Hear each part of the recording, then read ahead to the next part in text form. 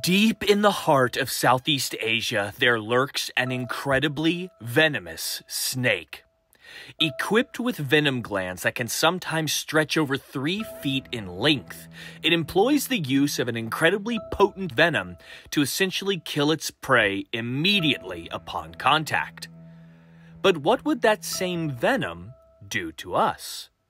This snake, being an elapid, is a close cousin to some really dangerous snake species, like the king cobra and inland taipan. But how deadly is this snake to us humans? There are some who postulate that they can cause near instant death in one bite. But there are others who claim that people receive these bites and remain relatively unharmed. What's the truth? Well, I'll have to travel deep into the jungle and find one to answer that question for myself. Why? Because that's what I'm all about.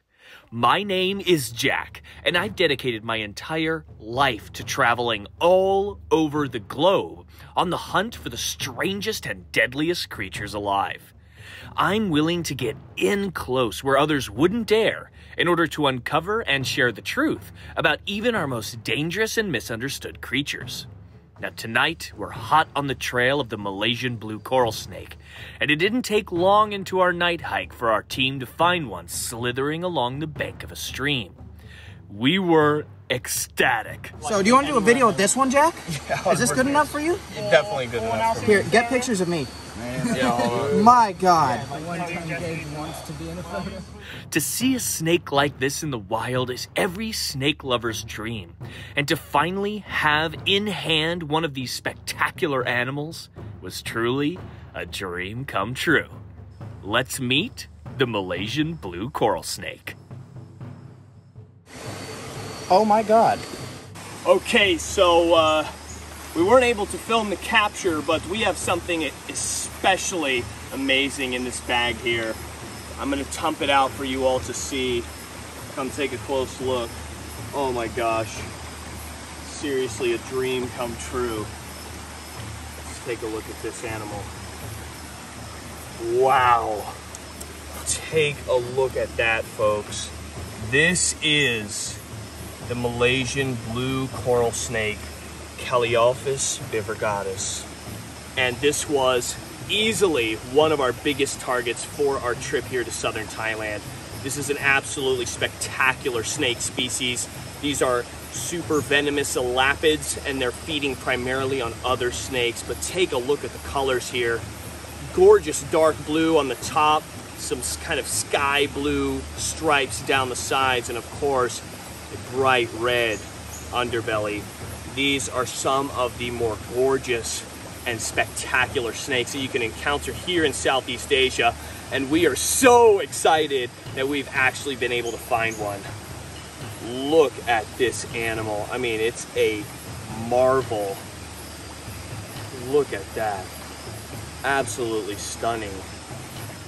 Now, Thailand bivergatus, the Malaysian blue coral, is an obligate snake feeder, which is likely why it developed such a fast-acting cytotoxic venom.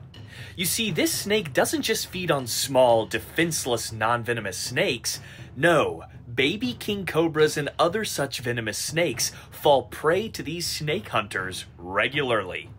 While those venomous snakes might have some resistance to neurotoxic venom similar to their own, they are defenseless against the paralyzing cytotoxic venom of the blue coral.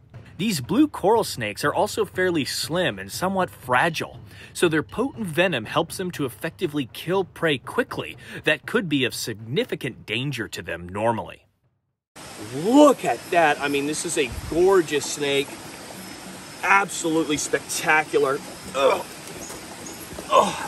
let me just sit down for you. Take a look at this snake. Oh, easy killer. I want to try and keep this guy as comfortable as I can.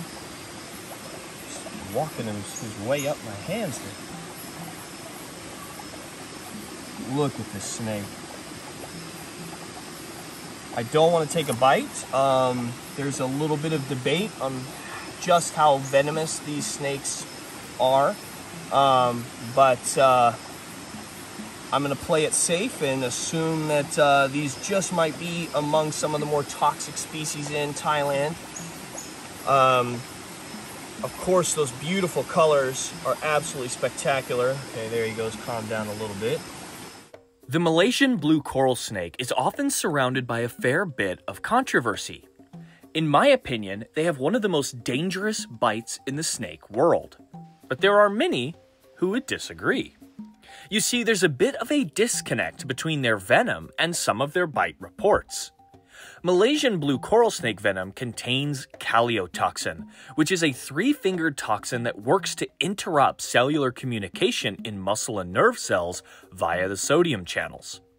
Once injected, the venom works nearly instantly to disrupt sodium channels and essentially keeps them flipped on. Now, what this does is it can lead to rapid onset of tetanic or excitatory paralysis in the victim. Basically, immediate paralysis followed very quickly by death.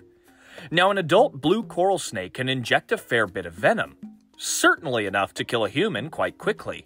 But how often does this actually happen? There have been a few confirmed fatalities by Calliophis bivergatus, but the few we have do involve quick deaths. A 5-year-old boy was documented being bitten on the thumb around 70 years ago in Malaysia and subsequently died 2 hours after the envenomation. However, another man was bitten in 1985, and he was bitten twice on his feet and died within 5 minutes. Now that is very quick for a snake envenomation. Absolutely spectacular. We were jumping up and down when we found this. It was just such an amazing surprise. We were really hoping for these snakes, but we knew once again that they can be difficult to find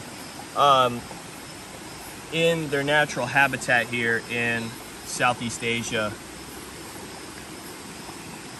Oh my gosh, this is such a beautiful snake. Absolutely amazing. But what about the stories of people seemingly brushing off a bite from one of these snakes? I've heard a few anecdotal stories of people being bitten by blue corals and nothing too crazy happens to them.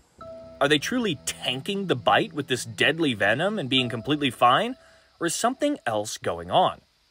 In fact, a few years back, my buddy Rupert sustained a bite from a blue coral and had some swelling and strange sensations at the site of the bite before the effects wore off and he was relatively unharmed. But what could be going on? Well, the main thing people don't generally think about when it comes to snake bites is how snakes can control the amount of venom they use in their bites.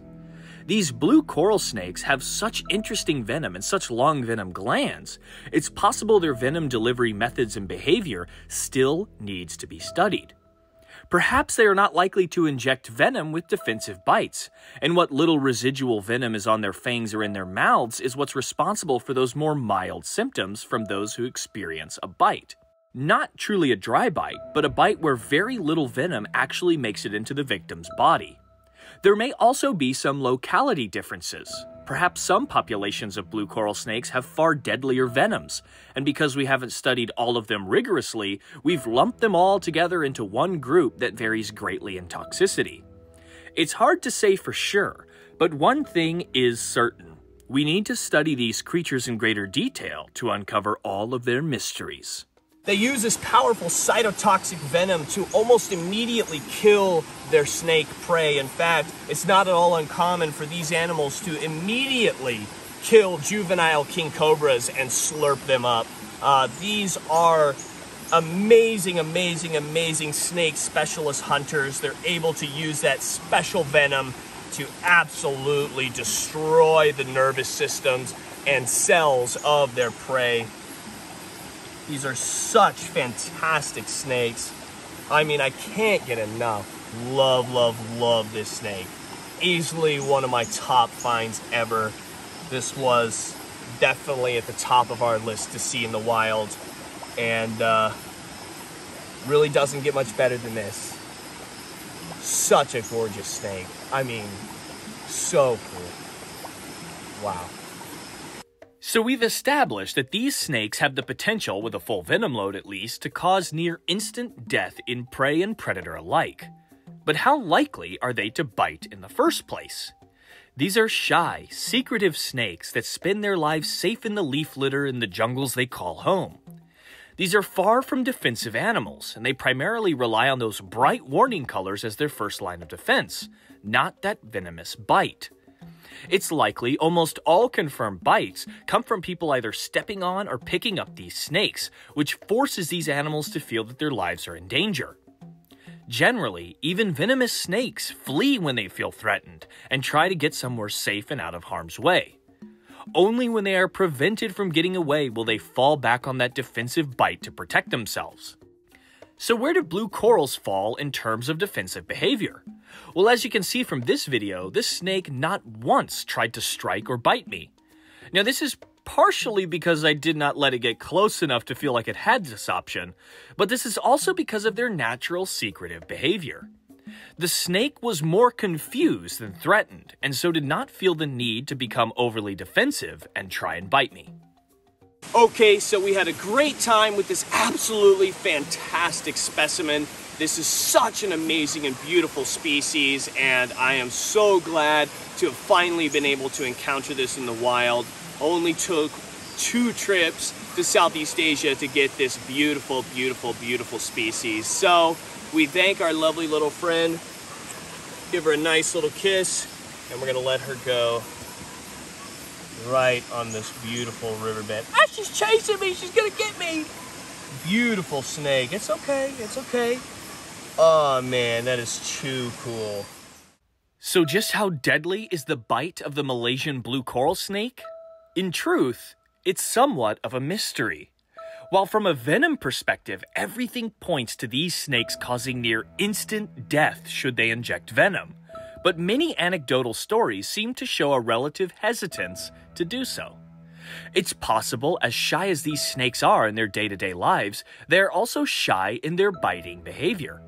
While some have mild symptoms, it's best to treat those instances as the best possible case scenario. These snakes are likely capable of inflicting lethally dangerous bites, even if they don't happen often. Luckily, these brightly colored snakes are pretty dang hard to miss, and you're not likely to run across one unless you're in ideal habitat. If I had to really break it down and rate the deadliness of this species here, I'd give it a solid 6. While the venom theoretically is some of the fastest acting deadly snake venom, their behavior and seemingly reluctant nature to inject large amounts of venom with their bites makes them less dangerous than some of their other elapid cousins. Still, these are absolutely gorgeous snakes and truly one of the most magnificent snake species on the planet. That is so awesome.